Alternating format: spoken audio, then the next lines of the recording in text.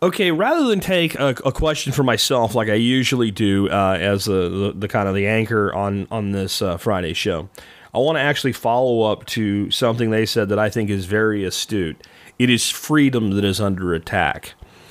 Freedom has always been under attack by the people in power because freedom for you means less power from them. But it seems like freedom is under greater attack today than it has been for a very long time. There's two reasons, and the second one is the one I want to key in on. The first one is because in some ways there's more freedom today than there ever has been, in some ways. That's very scary because that means that there's been a sliding loss of control. Now, there's a lot of dumbed down people in society that are still easily controlled, even though they have access to freedom, they choose not to use it. This is what keeps the oligarchs and the plutocrats and the elected officials happy for now. But they see the writing on the wall, which brings me to the second reason that freedom is under such attack right now. Vin Armani and I talked about it this week.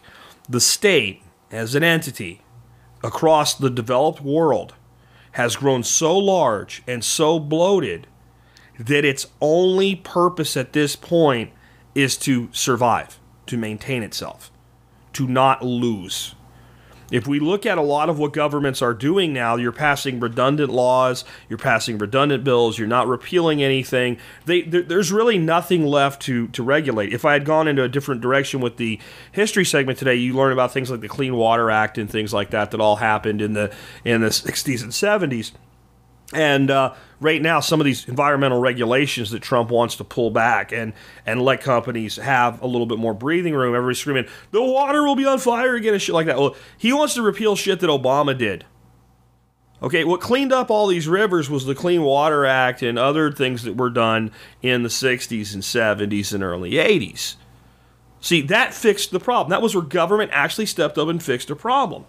Maybe not the best way they could have, but even I, as a voluntarist, have to admit that what was done was better for the environment.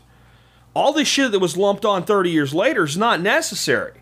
We didn't have rivers on fire in 2007, and then Obama came in and fixed it. And there's just everywhere you go, every area you look at in government, it's more when if we didn't need it 10 years ago, why do we need it today? And with technological, evolution, there's some answers to that, but a lot of places there's not. There's just not an answer to why we need something today we didn't have 10 or 20 years ago if everything in that world has been okay for the last 10 or 20 years. So the state is seeking to survive, which brings me to the turning point in all of this. They are being made irrelevant. And hence, they must attack the things that make them irrelevant. They must attack the things that make them irrelevant. And one of the things that has made the state far more irrelevant in the minds of so many people in the last 10 years specifically is the growth and success of homeschooling. There's a lot of other things, like cryptocurrencies. And if you start to think about what's going on out there and put it all together, so what's happened is if you had told somebody in 1980, we do not need the government to run a public education system. It can be done without them. You would have had about a 99.9% chance that person would have thought you were crazy. Let's say that today, 20% of the people in the country can at least look at that statement and say, well, maybe there's some merit to it. Maybe the state doesn't need to be so... Do you understand how big that is? See, it's not just about the total number, it's the momentum and the direction the wind is blowing. And with the continued evolution of technology, it is going to be such that children will be able to get a better education faster with no quote-unquote schooling at all.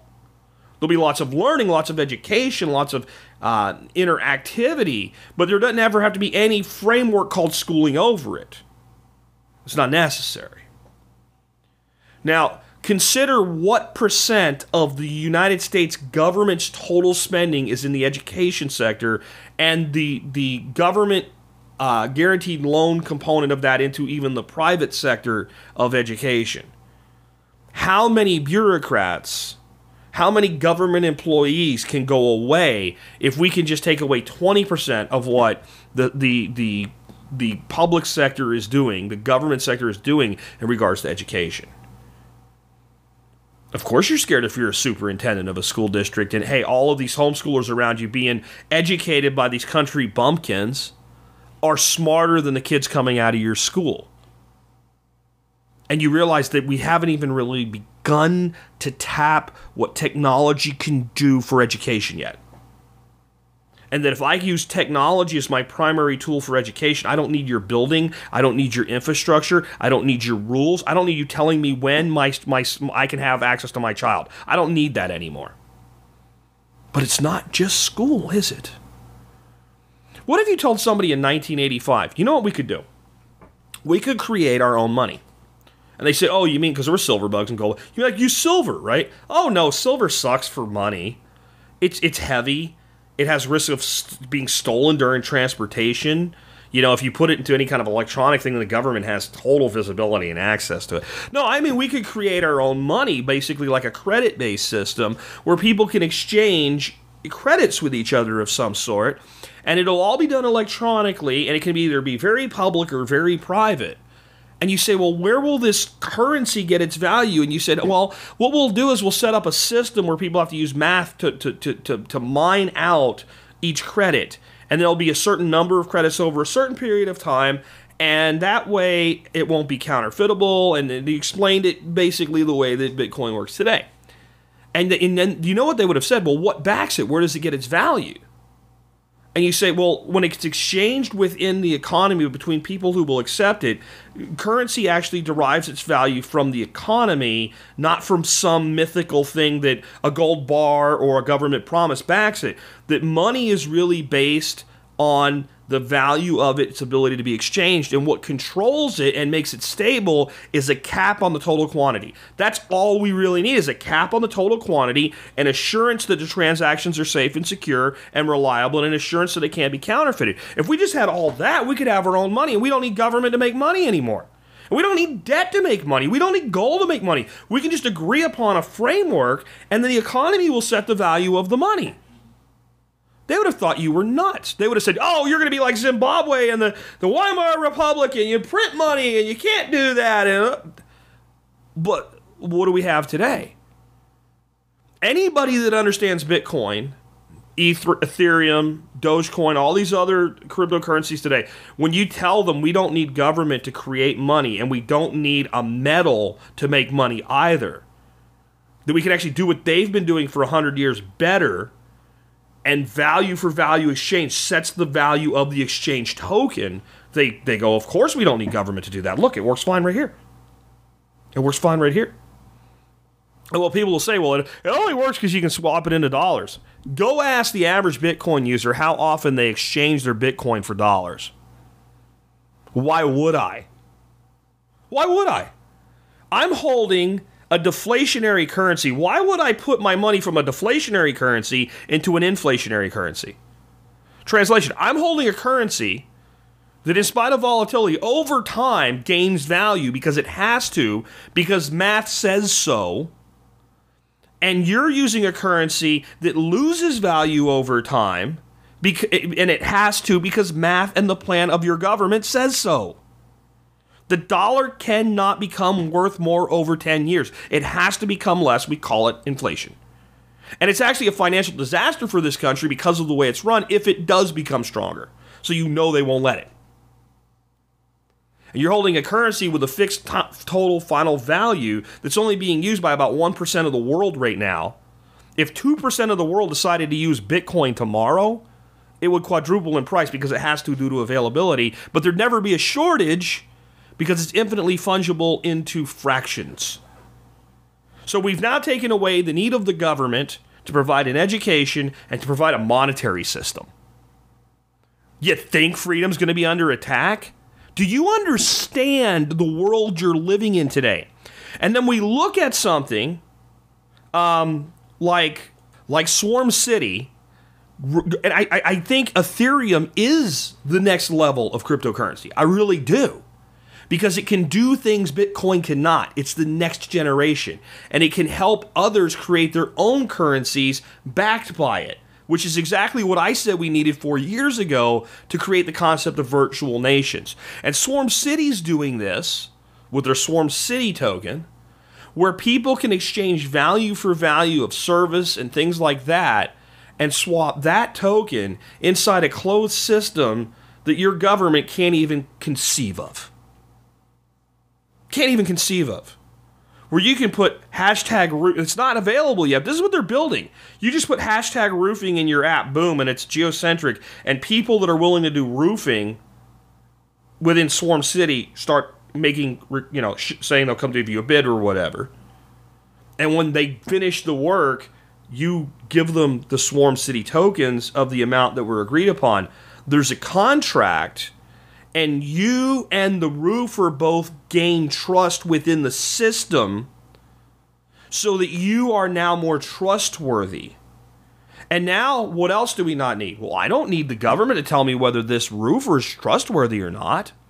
He can't even do business in the system without either negatively or positively affecting his trust. It is impossible for him to do business in this system without developing a track record that shows whether or not he's trustworthy.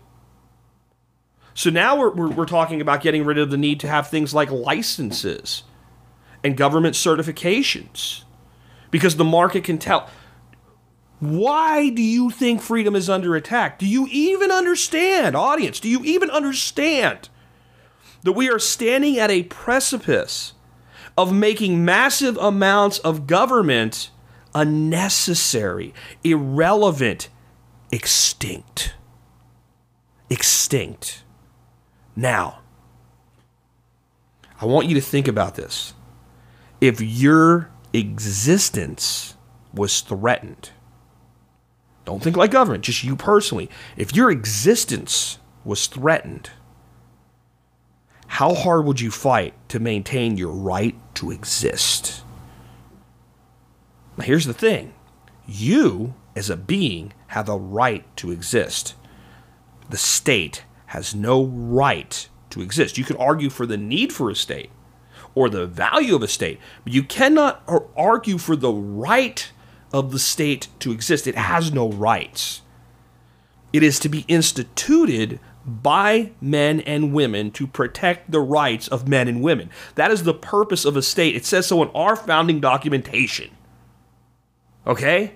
We've lost our way from that, but that is what our nation was founded on, a singular belief, a true singular belief that governments were instituted to protect the rights of the citizens of the state. That's the only reason they exist. It was a revolutionary idea at the time, and one that fell away because the state will always grow. And the state has been able to grow so effectively for so long because of perceived need, until technology began to enable us to replace what we thought we needed with something that works better and is more fair and more impartial. Contract resolution. On these Ethereum networks, if I have a contract with you, the blockchain is a truth teller. We'll know who told the truth and who lied in our interactions. And we'll have trust. If I've screwed over everybody I've ever worked with and you decide to give me a chance, and now it looks like I've screwed you too, and you have perfect trust records from everybody else, who's an arbitrator going to side with? Oh, gee, are we starting to negate the need for at least part of a criminal justice and a civil justice system too? Yeah. Freedom's under attack because freedom's on the rise. Freedom's on the rise. That's a good way to end the week, to realize that's what's really going on, and that's why they're afraid. That's why they're afraid. I'll end with a quote. Not my favorite person, but he said a few things right, and this was one of them. First they ignore you, then they laugh at you, then they fight you, and then you win.